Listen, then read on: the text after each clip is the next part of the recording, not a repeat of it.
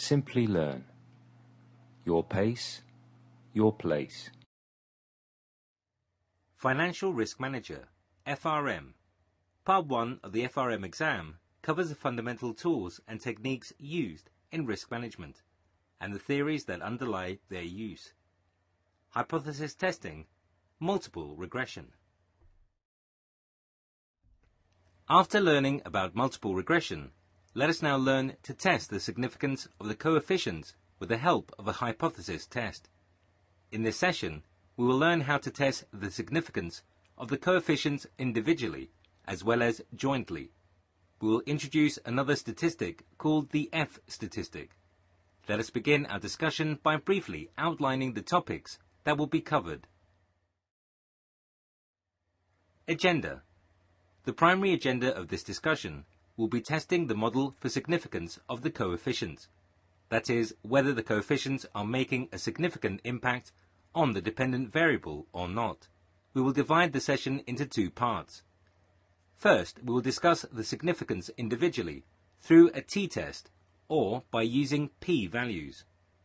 In the second part, we will jointly test if any one of the coefficients is making a significant impact on the value of the dependent variable.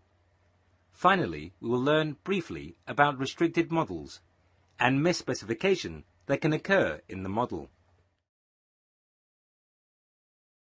Hypothesis testing, individual coefficient test. Let us apply the concept of hypothesis testing that we have learned earlier in testing the significance of the coefficients of the regression model. All coefficients are not always significant. That is, the independent variables that are included in the regression model might not always have a significant impact on the dependent variable. To test the significance at a given probability confidence, we apply the concept of hypothesis testing. As explained earlier, the main concept is testing if the hypothesized value lies within the confidence interval of the estimated coefficient. Alternatively, we can also calculate the test statistic and compare with the critical value. Let us discuss these tests in more detail.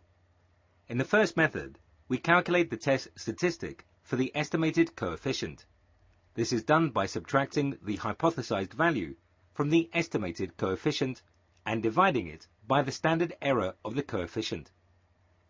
We now compare the test statistic with the critical value of the statistic used. Here we use the t-test, so we will compare it with the critical t value at the given confidence probability. You may recall